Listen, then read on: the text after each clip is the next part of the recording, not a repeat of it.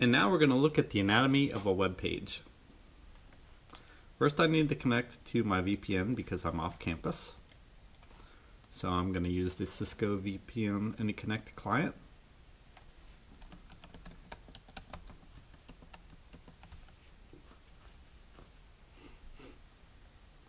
And now I need to click on the background for Finder, and I'm going to do Command N for new window. And I'm going to do Command K to connect to my disk space.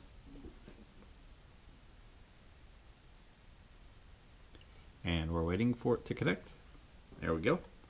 And I'm going to go to my IMS222 folder, and I'm going to right click on sample page.htm and open it up with Text Wrangler. And this is the web page that we're going to work on today. The first line has doc type HTML. It can be uppercase, lowercase, doesn't matter. It could be like that, but we're going to leave the HTML in there. Line 2 has HTML language equals EN, which stands for English. And lines 3 through 13 contain the head. Line 4 has a favicon. That's just a picture that's made to show at the top of a tab. So let's open up a web browser. And I think I have a window open. There it is. And I'm gonna do a new window. And you can see when I go to my university homepage, I've got an H there. That's my favicon. If I go to kirkhopkins.com, you can see I have a little nothing. They put a little paper there because I don't have anything. But if I click on Jesus Lives, you'll see that I have a G, which stands for Jesus Lives. So in those cases, I made a favicon. I'm going to go ahead and close that window and just say that if you don't have a favicon, you don't need that line. But if you do, then you would want to leave it. So lines 5 through 10 all talk about cache and screen size. Most of this is dealing with caching, which is telling your HTML web browser not to save stuff. What that means is if I put a new image out there, it's going to reload the page and pull in everything every time. Makes setting up your web page and testing a lot easier. Line 11 has my title. I'm going to change the title to something else, put some Z's after it. I'm going to hit Command S for saving it, Command Tab to go over to my web browser, Command R to reload it, and you can see up here I have Kirk's sample page ZZZ. Now I don't really like that, so I'm going to Command Tab. I'm going to get rid of the ZZZ. I'm going to add AAA to the beginning, save it, Tab, reload, and you can see it's changed to AAA. This is the way that we want to edit our web pages. Now I really don't want AAA, so I'm going to delete it and save that. Come back over here and take a peek at it, and voila, it changed. Let's keep going.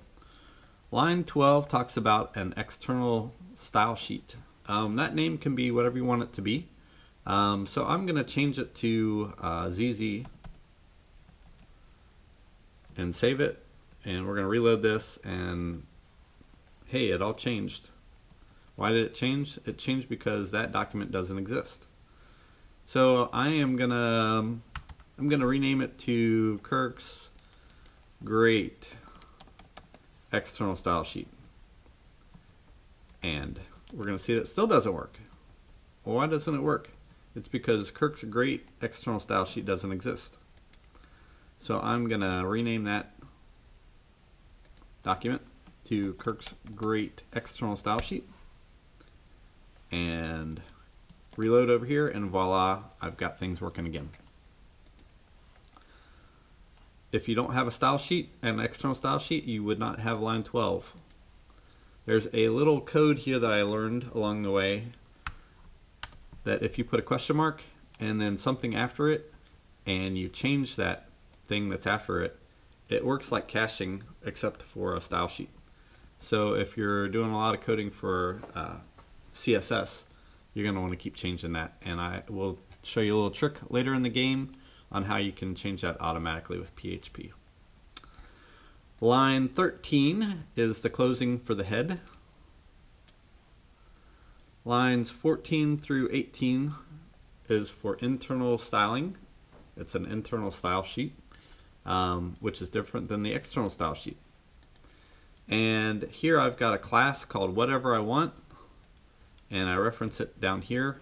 Again, you don't need to have any specific name for that. Let's call it anything. And then I'm gonna switch this down here to anything. And when I reload the page, we're not gonna see any problems, no changes, because it all matches. If I call that oops, see how that changed right there? I'm gonna go ahead and change the class to anything oops, and division in bright green. It's not really what it is, but we'll leave that anyway. And look, it's an obnoxious pink. So let's figure out a nice green color instead of obnoxious pink. And to do that, I'm gonna pull up a web browser, and I'm gonna do a search for web color picker. There's lots of them out there. Let's go ahead and use W3 Schools. And there, that's a pretty decent green, maybe a little bit darker. And we'll just grab that code right there. And then I'm going to change this.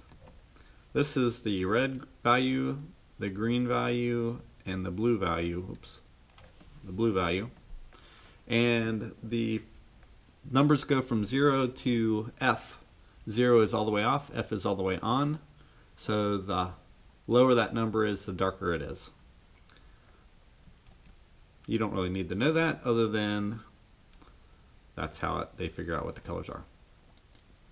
Let's go ahead and reload our document. And it says division in bright green using a class called this class with internal styling, which is a lie. So I'll say dark green using a class called anything oops.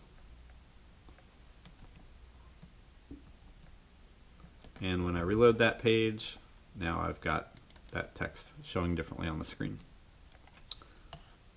Anything oops is kind of a weird class name, so I'm going to do a copy, a find, paste, and I'm going to replace that on the whole document with a class.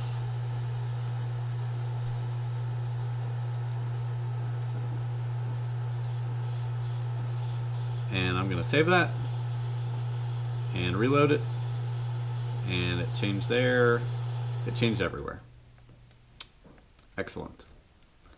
Next we have a header, and I said this is my header. That's where you would normally put your navigation if you have a whole website. Right now we just have a web page, so it's not super duper necessary, but I left it in there just to show you where it would go. Next we have a body, and the body goes all the way down here, and we close the HTML at the very end of the document. You saw we opened it almost at the very beginning. So all that stuff is in the body. You could put the footer outside of the body if you wanted. I believe both is acceptable. If I reload my page, you'll see that nothing changes. So I'm going to undo that because I kind of like it to be in the body for some reason. And let's go through some HTML codes here. I've got an H1, which says header 1.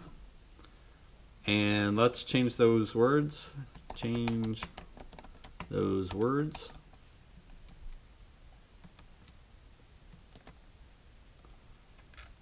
And it says header 1, change those words. Why in the world is that in bright blue? There's no styling here. Oh wait, we've got an external style sheet called Kirk's Great External Style Sheet. I'm going to look for an H1. That's taking too long, so I'm going to do a search of H1. That one normalizes it. and this one sets it. So let's change that bright blue to bright red, which is my favorite thing to use whenever I'm looking to figure out where I'm at on a page, changing code. Uh-oh, it didn't change. Oh, I remember why. We talked about this already. What we want to do is we want to change that number so that it goes and updates the CSS and doesn't use the cached version. And now we have bright red. I'm going to remove the change those words, save, tab, reload, tab, and I'm back over to my code. Next I've got a paragraph which starts there and ends down on line 40. And I've got a bold tag. That's the opening bold, that's the closing bold. Here's a break. I've got hello, how are you? I could say this is a break. Line feed, carriage return. That's from the typewriter days.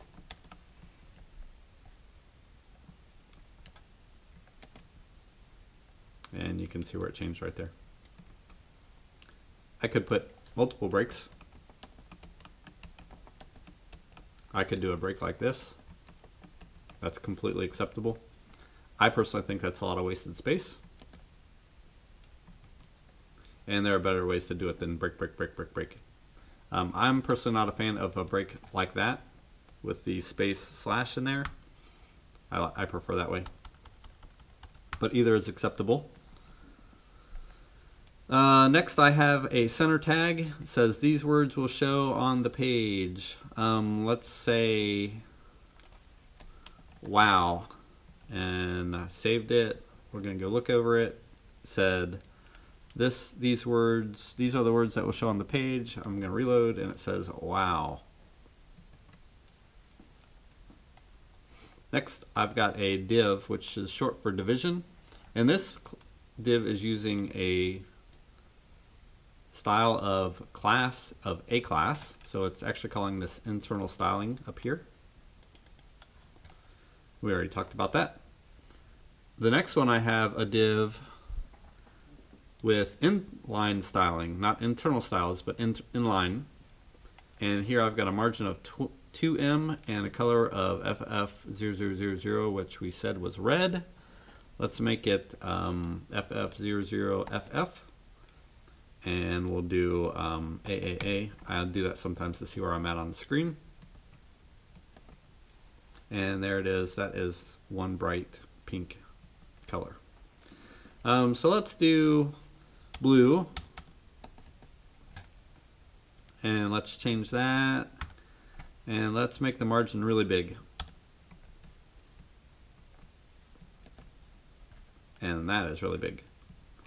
And with the margin, you could do pixels or ems or percentages. There are different codes that may or may not be able to be used.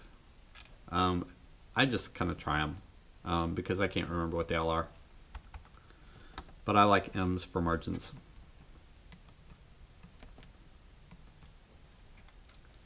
Next, I have an unnumbered list. Here I closed my list items with a /li. Down here I did not. Either way is acceptable. I personally prefer no closing the list item because it just takes up more characters. And when I get big programs, I don't really want to see all that extra stuff. But again, either way is acceptable. Next I have an ordered list which has numbers in it. And if we look at it, you can see my unnumbered list. Oops, there we go. And here's my ordered list, and it doesn't have any numbers on it. I must be doing something on my style sheet for an ordered list to goof it up. Nope.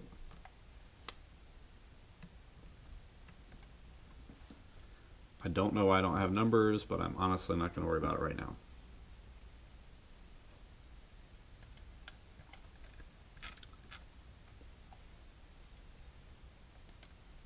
Or will I? I'm gonna remove my style sheet and see if that changes anything. It does. So I have some styling in the style sheet that's taking away the numbers. And I bet it's at the very top. And it is. Let's see if I get rid of that. And then I get rid of that. So I'm calling that style sheet again. And I'm going to increment that by 1 so that I get a new style sheet. And that did not fix the problem.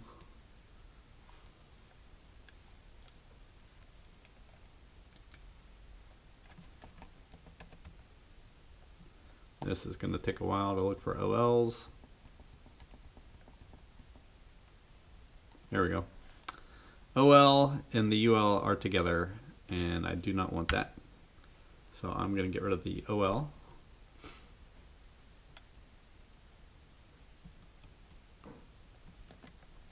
And now I have my numbers. Yay! Finally, we close our paragraph that we mentioned earlier. There's the opening and the closing of the paragraph. And I've got a footer, and you could put whatever you want in that footer. And I'm closing the body and closing the HTML. There you have it, the anatomy of a web page.